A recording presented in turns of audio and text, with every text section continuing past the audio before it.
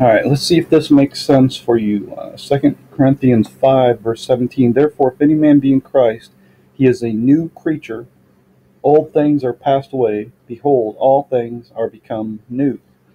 All right, he's a new creature. If you are in Christ, you are a new creature.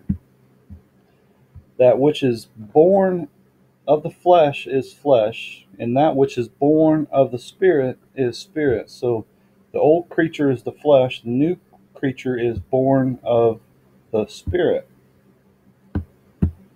And being born again, not of corruptible seed, but of incorruptible, by the word of God, which liveth and abideth forever. Right? And whosoever lives and believes in me shall never die. Believest thou this? So when we are born of the Spirit, we shall never die.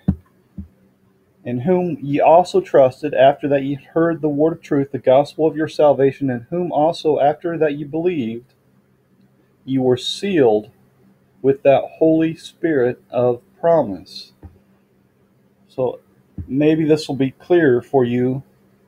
Once you're saved, you're always saved.